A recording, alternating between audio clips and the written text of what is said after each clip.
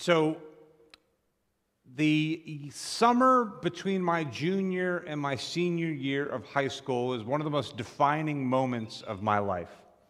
It's the summer that I went on my very first mission trip as a newly minted Christian. It was interesting. Our youth pastor had given out these little New Testament Bibles, and my buddy and I had grabbed one. And on this mission trip, we began to read through it for the very first time. The youth pastor, his name is Dan, and he's been a lifelong friend of mine. And he had said to us, just find something in there to read. And then after we had read one of the books, I think it was the Gospel of John, he said, guess what? You and your friend, my friend Dylan, you're going to be small group leaders, and you're going to start teaching other people about the Bible. To which we were like, we only just read one book in it. You want us to teach other people? And he said, yeah, you'll figure it out. Now listen, if you are sitting here going, the pastors in the past, and maybe even the one who's in the present, have asked us to lead, and I don't have enough knowledge, don't worry, you'll just figure it out. We'll get there at a later date and time. Going into my senior year, I began to feel a calling on my life to ministry. That God was saying, I am positioning you amongst a certain group of people at a certain place so that you can learn about your purpose. You see, I was in Boca amongst an amazing church family and given the opportunity to, after high school, come on as an intern and learn what it means to be in pastoral ministry. In my freshman year of college, I am now working full-time for no pay. Good deal, right? Full-time, no pay. However, the church was giving me and a couple of my buddies who were in this internship program scholarship money to begin attending correspondingly, through correspondence, with Liberty University up in Virginia. Liberty at the time, and still today, is like one of the largest Christian schools. So they mailed us VHS tapes, and for our kids, a VHS had, y'all know what a VHS is, right? They're like, no, not a clue. We'll talk about it later. They mailed us these VHS tapes, and it was kind of fuzzy, and I remember sitting there with my little cohort, there's like 4 or 5 of us, and we're watching the professor lecture us on a videotape. So my calling into ministry started with schooling. The church that I was at had a relationship with a seminary in Orlando. So in addition to going to Liberty, my friends and I, we began to attend RTS, Reformed Theological Seminary of Orlando. And as I got my syllabus for the class, first seminary level class I took as a freshman, although they told us you can be in the class, but you can't count it for credit. It was just for our own edification. So I'm reading the syllabus, and it said, you need a study Bible. Believe it or not, I didn't own a study Bible. I had that little New Testament that was given to me that I began to read through, and I read through the whole thing. I highlighted the whole thing, and I read from cover to cover the New Testament, and I started to read through the Old Testament, read the whole thing cover to cover at one point in my life. But now I needed to get a study Bible, so I went out to the Family Christian Bookstore, and I bought this Bible. I keep it in a little case now because I used it so much it's literally falling apart. You can see that here. Hold on. I'll prove it. So it was interesting. I went out and I bought this Bible. I didn't know anything about it. It was, they said get an NIV study Bible, so I grabbed this one. God has a sense of humor, right? because I started reading through the study Bible, and it's got articles by different pastors and leaders, and I was seeing names like Joanne Lyons. And she was at the time the general superintendent of the Wesleyan denomination, which is a sister denomination of the Methodist denomination. I saw articles in there by Bud Bentz and Steve Lennox, who were all professors that I would go on to have in about a year or so when I transferred to Indiana Wesleyan. It was amazing how I was beginning to see the path and the purpose that God had for my life, even through little things of how God was opening and closing doors, and God was strategically placing me amongst a certain people in a certain place for a certain purpose. I began to walk through that path, and I began to realize that my purpose for life really kind of revolved around three themes: get up, get going, and get preaching. Now, I want to challenge us this morning, church, that that's not a purpose for me alone. Because I'm called to pastoral ministry, it's not just for me. It's for all of us. We all have this calling on our lives, whether we are young or old, whether we are still working or we are retired, whether we are nearing aging out and seeing Jesus, or we still have many years ahead of us. We all still have this purpose in our life: to get up, to get going, and to get preaching. You might not know everything in the Bible from cover to cover, but if you know your Lord and Savior, you are a living testimony, and your testimony can bring about transformation in the lives of other people. We've said it over the last 2 years that I've been here, that as we pause for a moment and we look around this space. So join me, let's pause for a moment, let's look around. We see some family over here, we'll wave to our family over there, and we see some around us and around us. But we also see some empty spaces. And I've said for 2 years that every empty spot represents someone in our community who is far from the love of Christ. And you and I have an opportunity to be bringers, bringing people to fill space, to engage with family, to hear the gospel, to see lives transformed and hope given and the goodness of God overwhelm, because we are those who can fill this space with people who are in desperate need of Jesus. I was sharing recently some statistics. You ready for some statistics? That's the only kind of math I like. Baseball, right? When it comes to people coming to church for the very first time, they showed a breakdown of what it looked like for somebody who came to church for the first time. 3% of people who go to church for the first time do so because of advertising, because they saw it in the newspaper, or they saw it on Facebook, or they heard it on the radio. 3% of people. It was about 1% of people who drive by and see the building and go, yeah, I'll give that a try. It was about 3% of the people that came for the very first time because the pastor invited them. And it was about 80 some odd percent, if you do the math, I think it's 3 and 1, that's 7. So it's 83% or 93% of the people who come for the very first time come because somebody invited them. The only thing standing between some of the people in our community coming to church and being a part of it is the invitation from us. Hey, here's a challenge. Maybe today we could get up, get going, and get preaching. We're in this teaching series called Playlist, where we're hearing some different music, and for us this morning, this may be very different, and I hope you enjoy as best you can. But last week, we heard a song by Drew Holcomb and the Neighbors called Find Your People, and we talked about our need for community.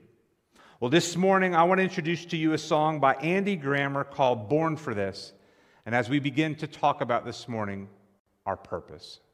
So go ahead, take a moment, and listen to this. I was born for this, I was born for this, I was born for this, I was born for this, I was born for this right here. Say it till the doubt disappears.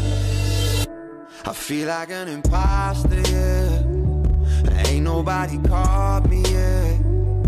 Playing hide and seek, yeah. Hoping you don't see that I'm making this up as I go. Hold up. Who deserve this more than me? Guitar case open on the street. Been fighting since I'm 17. Don't know no other way. Hey, hey.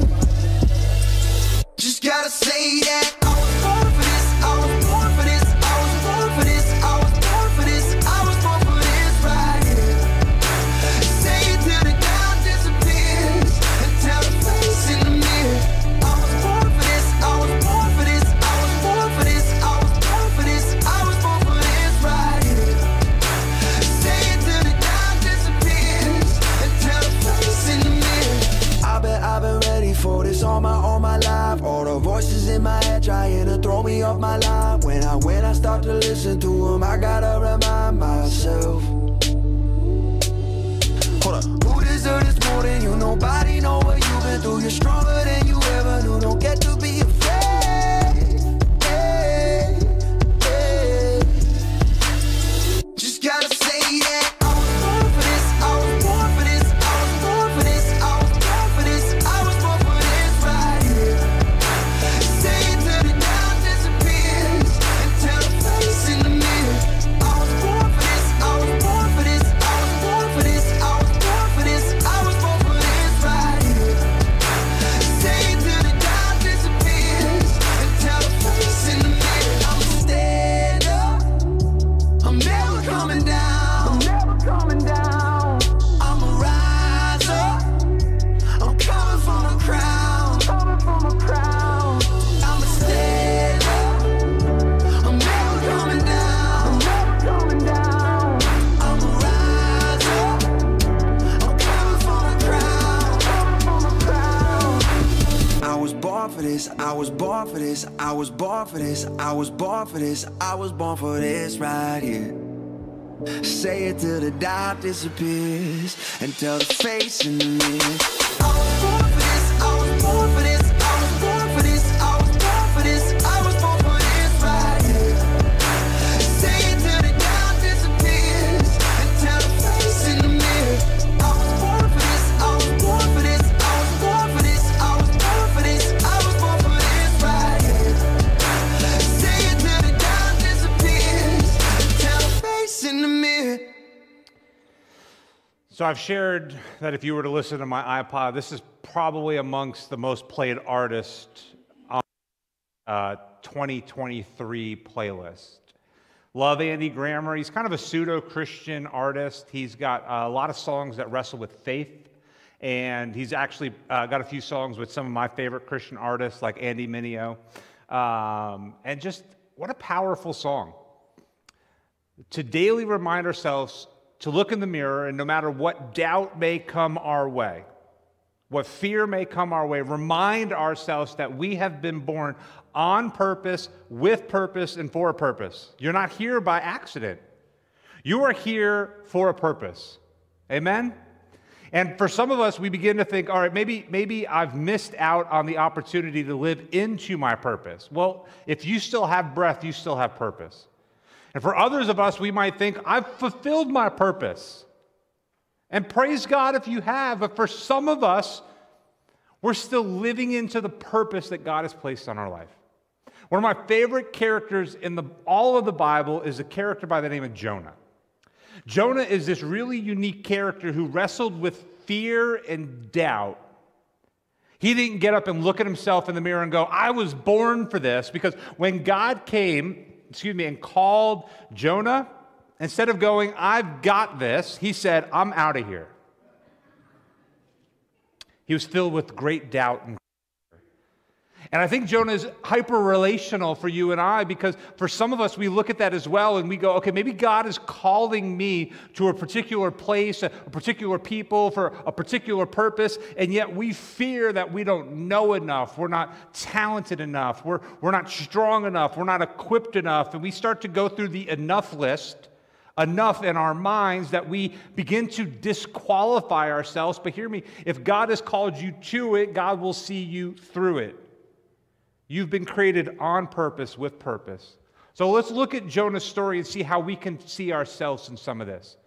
Let's look at this and see how we can understand the purpose that God has called us to. So if you have your Bible, we're in the book of Jonah.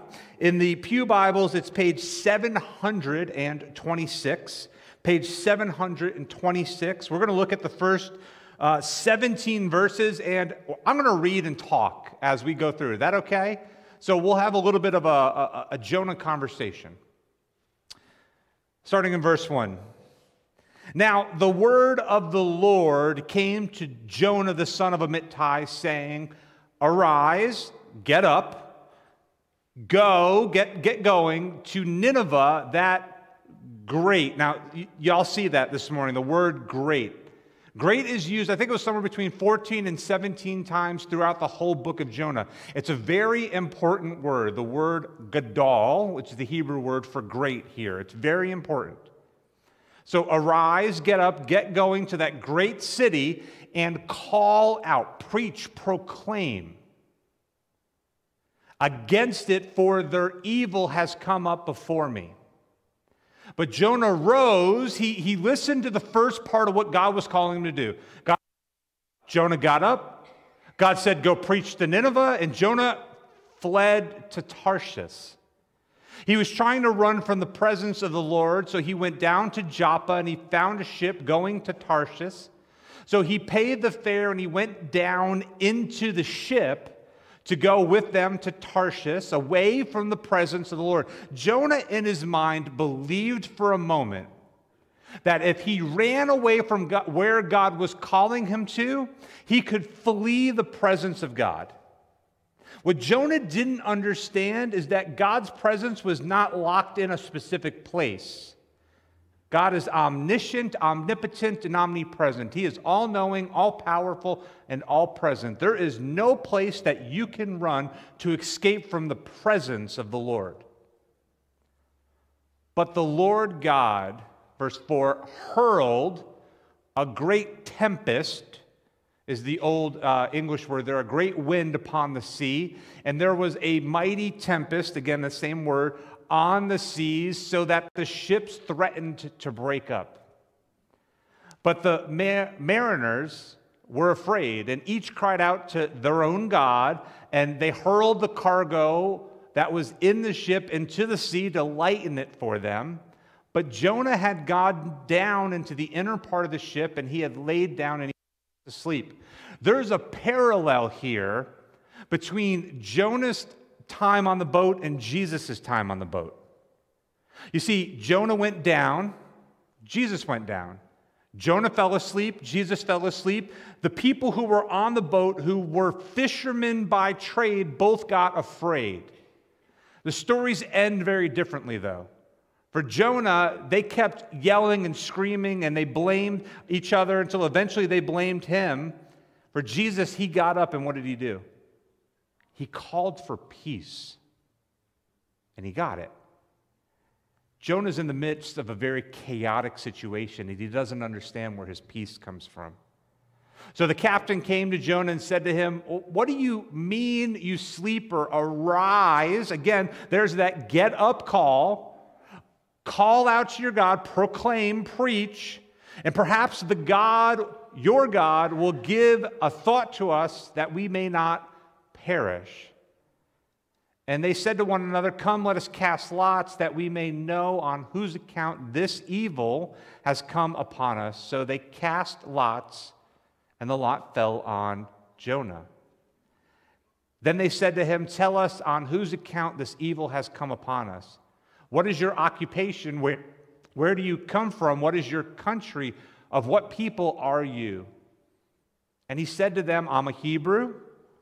I fear the Lord, the God of heaven, who made the seas and the dry land. Could you imagine all these other folks? They worship little gods who have one job. This is the God of prosperity. This is the God of fertility. This is the God of the sky. This is the God of the land. And they have this pantheon of gods. And Jonah comes in and goes, I worship the one true God who made everything you see. He begins to shift the perspective of the people that he's with. Then the men were exceedingly afraid, and they said to Jonah, "What is this that you have done?" For the men knew that he was fleeing from the presence of the Lord because he had told them. Then they said to him, "What shall we do that the sea may quiet down for us? Where will we find peace?" For the sea grew more and more tempestuous. And he said to them, "Pick me up, hurl me into the sea, that the sea may quiet down, for I know it is because of me that this great tempest has come upon you." Nevertheless, the men rowed hard to get back to dry land. See, they had the solution, but they were trying with their own might. I think some of us can understand that. God's given us some solutions, and yet we keep trying to go at it our own way. That's a different message for a different day. But they could not row hard enough to get back to dry land, for the sea grew more and more, there it is again, tempestuous against them. Therefore they called out to the Lord, "O Lord, let us not perish for this man's life, and lay not on us innocent blood, for you, O Lord, have done as it pleased you." So they picked Jonah up. Just picture this. They pick him up, and they give it a one, whoo, and like over the boat he goes. They hurled him into the sea, and the sea ceased raging in a moment. And because of that, the men feared the Lord exceedingly, and they offered sacrifices to the Lord, and they made vows. And the Lord appointed, here's that word again, a great fish to swallow Jonah. And Jonah was in the belly of the fish for 3 days and 3 nights. And may God bless the reading of his word. You see, Jonah had a calling on his life for a purpose. His purpose was to get up and arise. He was in a place, and God was calling him to arise and to go somewhere else. He needed to get going to a particular place to be amongst a particular people. And as he got there, God gave him the mission of preaching a message of repentance. And what's interesting about all of this is he was called to preach a message of repentance to the enemies of Israel. He was called to preach forgiveness to those who were far from the love of God. And we can hear this sometimes and we think, oh, you know what, it's not all that bad. It must have been really easy. He just needed to go into a community that was, kind of a little bit evil, but you keep hearing these words, great. There's a comparison that the author wants us to hear. There's a great city, Nineveh. There's a great evil. There's a great wind, and there's a great big fish, but all of them pale in comparison to the greatness of God. Jonah's being told to get up, get going, go preaching. Preach a message of repentance. So Jonah's called for a purpose. Not only that, Jonah is called to a place. He's called to go to Nineveh. A little bit of information about Nineveh. It is one of the oldest cities in Mesopotamia. It's located on the eastern bank of the Tigris River. I have a map. Let's throw this up real quick and kind of get a picture. So on the far right-hand side of the Mediterranean Sea, close to Saudi Arabia, down there, you see Jerusalem. You guys tracking with me? So Saudi Arabia, hang a left, go up a little bit. There's Jerusalem. There's Amman. You know what? I think I got another map. Let's go to the next map.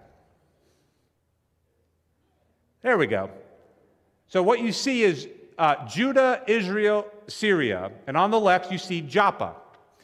Now, Jonah, in the beginning of this, is in Joppa.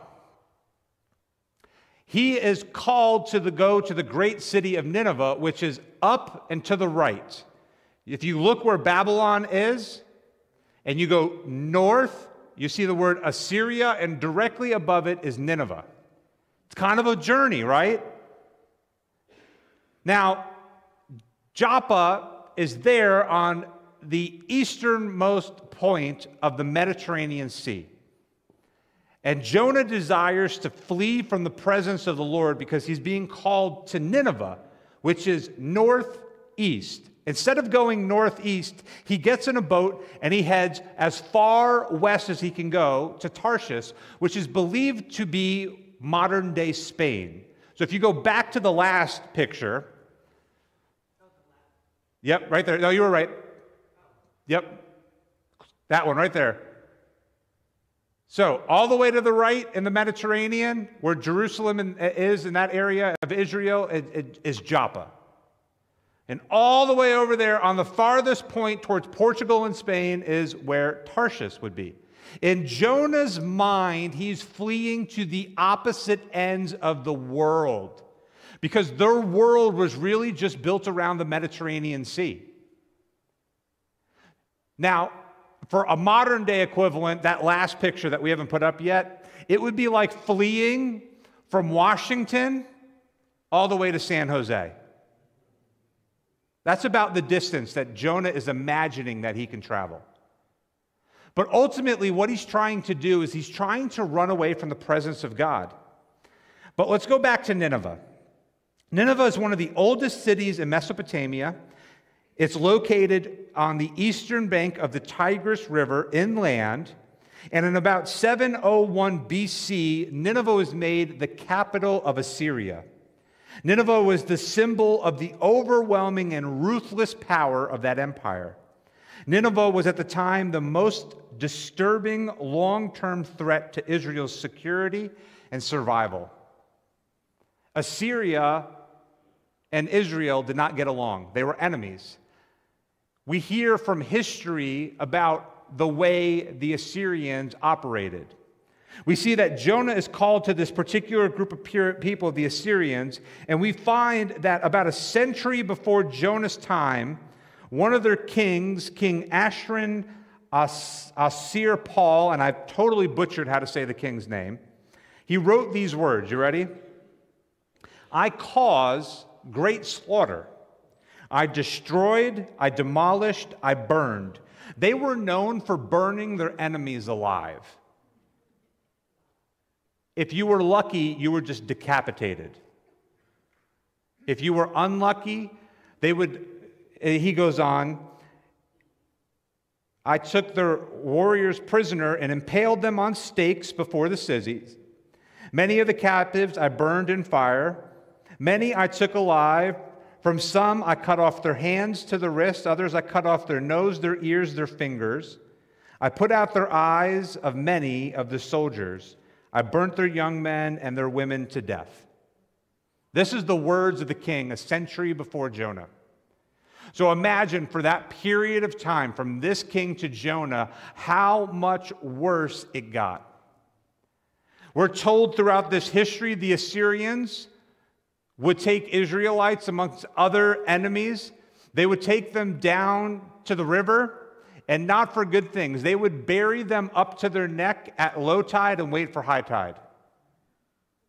They were people who tortured and punished Israel. They killed their people. They treated them with disdain and hate. And God comes to Jonah and he says to Jonah, go and preach to your enemies. You know, God gives us that same message today.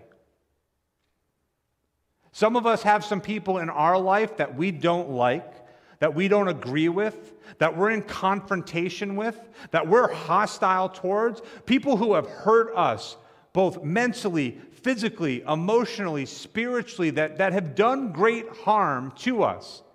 And God tells you and I, just like he told Jonah, that right now is the time to go and offer forgiveness. But do we act like Jonah? I think some of us do. We get up, we go to Joppa, and we try to flee to Tarshish. Because if we run far enough away, maybe we won't have to obey God. And there's some of us today living in disobedience. Because you've been called to offer grace and forgiveness, and yet you're holding on to it. Now, offering forgiveness does not mean that you accept wrong that have been done to you.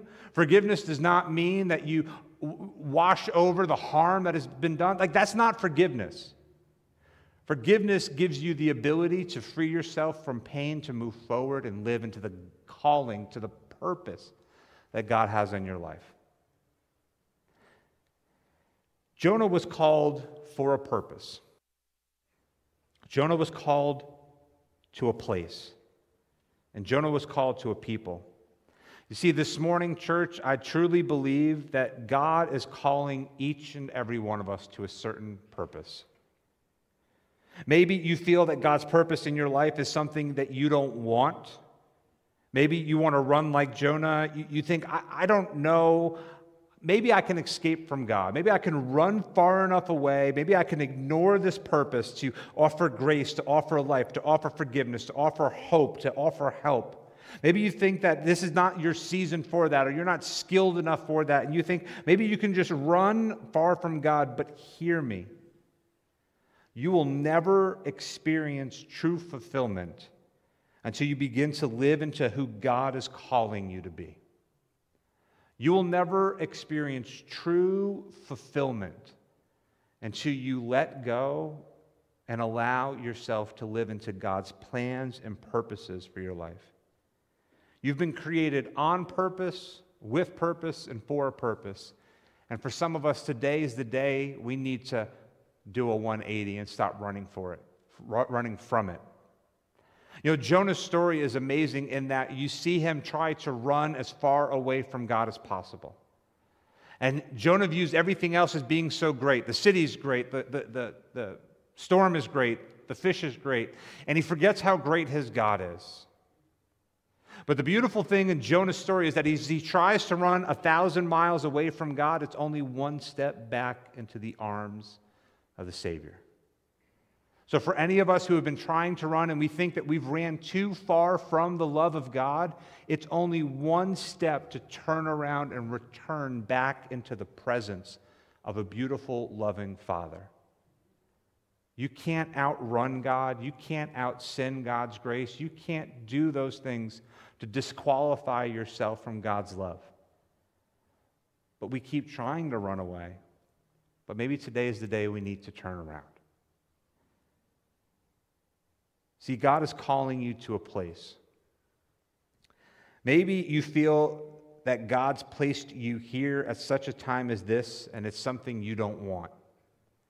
You look around and you go, I don't recognize the people around here anymore. I don't recognize my community anymore. The world is changing too fast. I don't know that this is the place that I'm supposed to be. And maybe you're wrestling with it, and for some of you, maybe you're right. Maybe God has a different place in store for you. But I would also say that for some of us, God has this place in store for you. You're right here on purpose. It's not an accident that you are joining us this morning for service. It's not an accident that you live in the house that you live in, on the street that you live in, with the neighbors that you have. No matter how you or do not like them.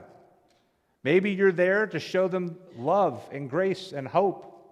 Maybe you're there to shine the light of Jesus brighter than anybody else could be because you live in such a place that you do because God has called you to that place.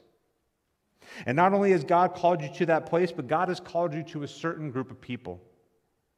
Maybe you feel that God has placed you around people that you don't want to be around. You look around and go, these people are weird. And yes, they are. And I'm the weirdest of them all, and I get that. Maybe you want to run like Jonah, but think about it. Maybe you say to yourself, I don't have anything in common with them. No, you do. We have the same love for the same Father. Hear me. Your life can make an impact in the people that are around you. And for some of us, we keep fighting against it. We keep resisting it. But maybe today is the day that we get outside of ourselves and we start to get to know the family that's around us.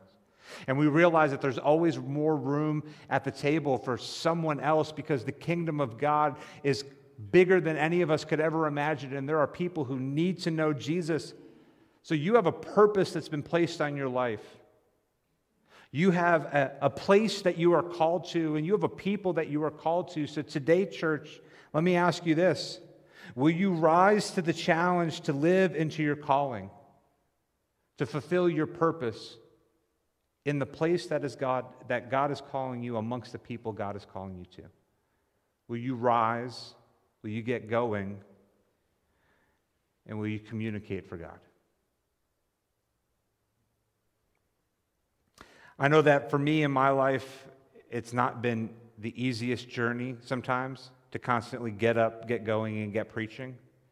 But I look back on where God has called me from, and I look at who God is calling me to.